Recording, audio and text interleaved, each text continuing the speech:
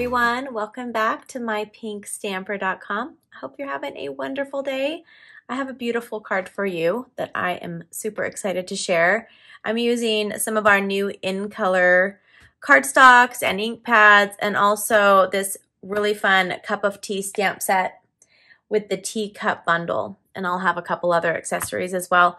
So we will go ahead and jump right in and get started. If you're new to my channel, welcome. I'm so happy that you're here. You can find all of the supplies that I use to create this card directly in my description below, also at the very end of the video.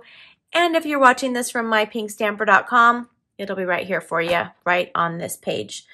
And if you're in the USA, you can order any of this product directly on my shopping page, shopmypinkstamper.com. Okay, let's jump in. This card shouldn't take too long, and it's just so bright and happy. I'm actually making some of these for my customers, so you might be getting one of these in the mail if you are watching this, and you'll have to act surprised when you get that. Like, oh, I have never seen this before. I didn't see you design this on a video, Robyn, but I did. Okay, so let's jump in, and if you have this stamp set at home or one similar, do this along with me. Leave me a comment below and let me know what you think of this project. Also, if you're going to try it or after you've tried it, I'd love to hear from you. So we are going to be using this stamp and this stamp. And also I'm using the thank you because these are thank you cards for my amazing customers, but you can switch it out and use a different sentiment if you're using this bundle along with me. All right, so let's go ahead and stamp first, and we'll start with our Parakeet Party. This is one of our new in colors. Stampin' Up! Releases 5 new colors every year, and then they're around for 2 years, so this one will be available for the next 2 years. I gotta pull my stuff closer to me. Now, this is a photopolymer stamp, so I'm going to grab one of our foam mats. This is actually it's a Stamparatus foam mat, but I love to use it for my photopolymer stamps. It just gives you extra cushion because there's no foam with the photopolymer, so you can see through them. So that is what makes them amazing if you're trying to really see the image that you're stamping.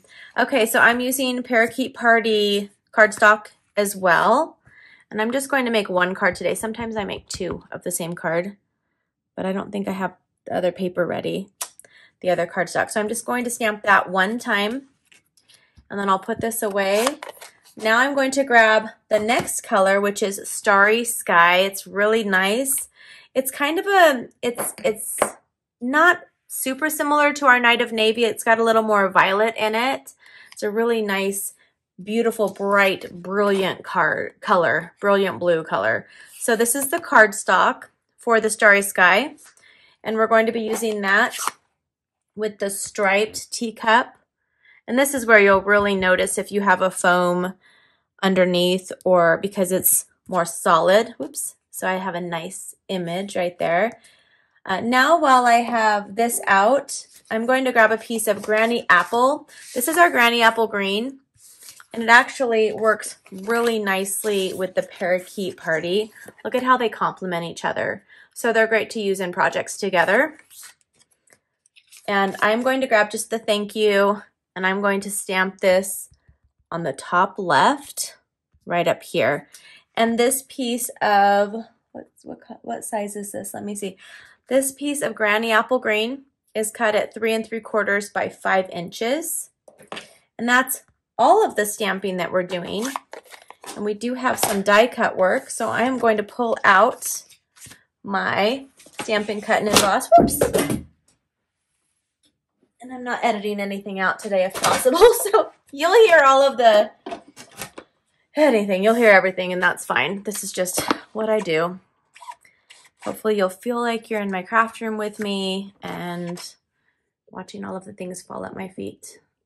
Okay, I'll give you guys a better angle so you can see my Stampin' Cut and Emboss machine. If you don't have a die cut machine, I highly recommend Stampin' Up! Stampin' Cut and Emboss machine. You can use it for your die cuts as well as embossing folders, and I'm going to show you both today. So let's go ahead and look at how well used my clear plate is. You will love that.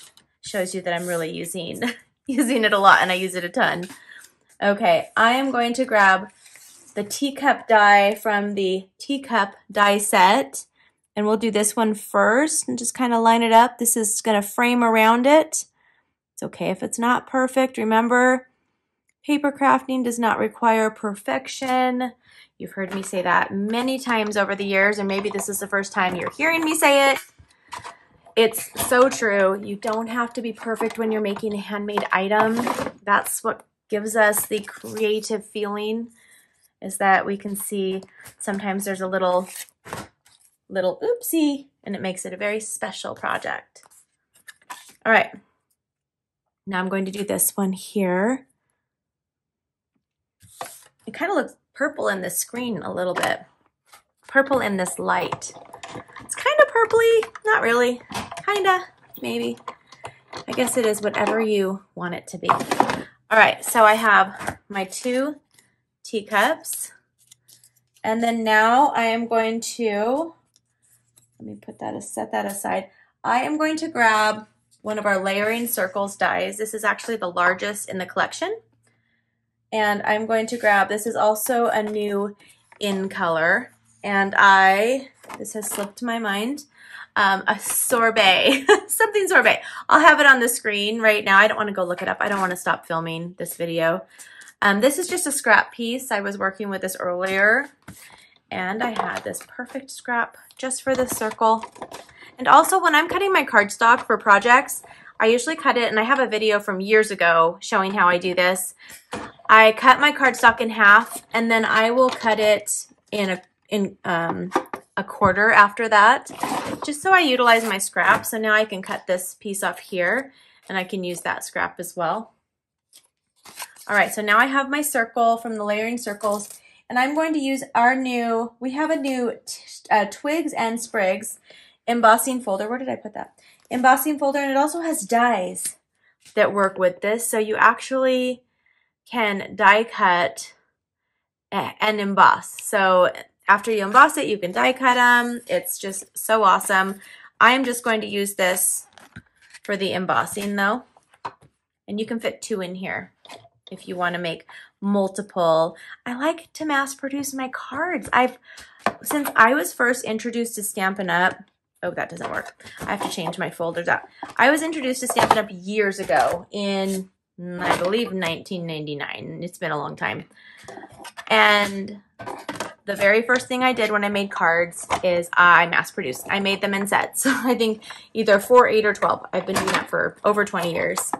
And the reason why is one of the biggest things I used to do for gifts for my neighbors and my friends, I'd make them sets of cards. So if you haven't thought about doing that yet, it's really great, and they love them, and they request them every year, and they want sets of cards that they can use. So anyway, I don't know how I went off on that tangent, but I did.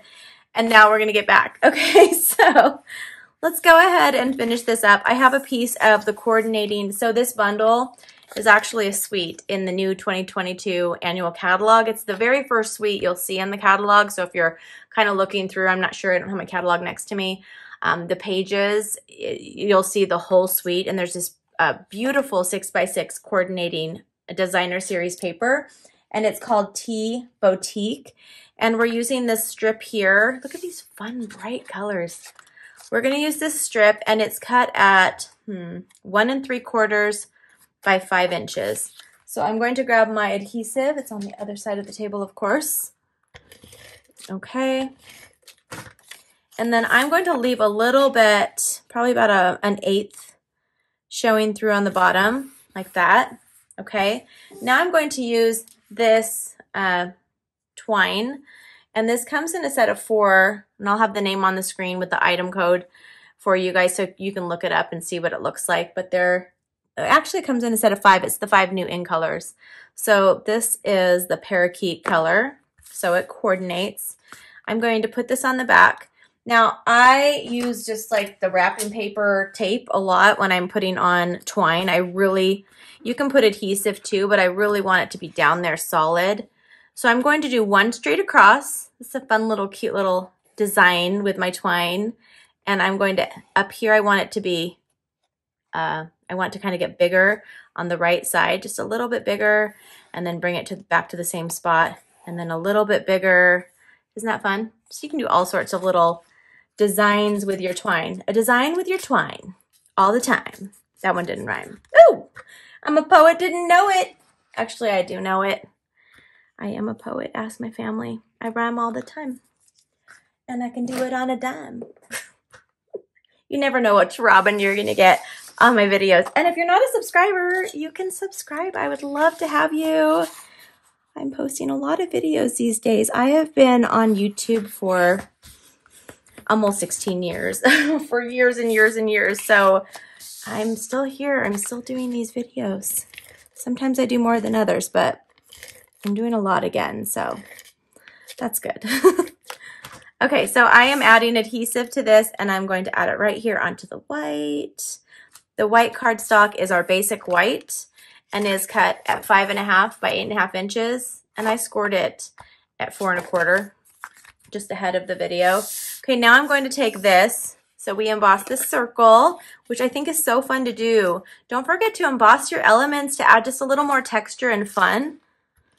I'm adding some of our adhesive to the back of the Starry Sky teacup, and it's going to go like that, just a little bit. Okay, so that's going to be flat. Now I'm going to turn this over, and I'm going to grab our Stampin' Dimensionals. Let me add 3 to that one right there. 1, 2, 3.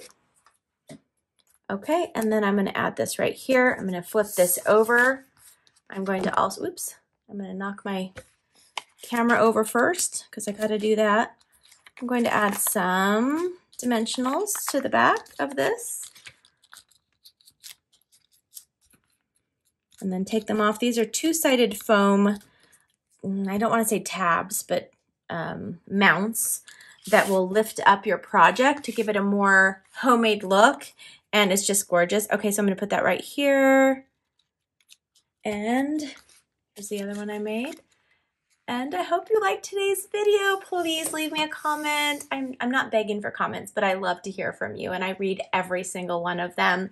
I hope you all have a wonderful day. Don't forget, you can visit me directly on my website, mypinkstamper.com. You'll see more projects. You'll see a weekly giveaway and just everything that's going on with my online classes and everything else. Have a wonderful day. I'll see you soon. Bye-bye.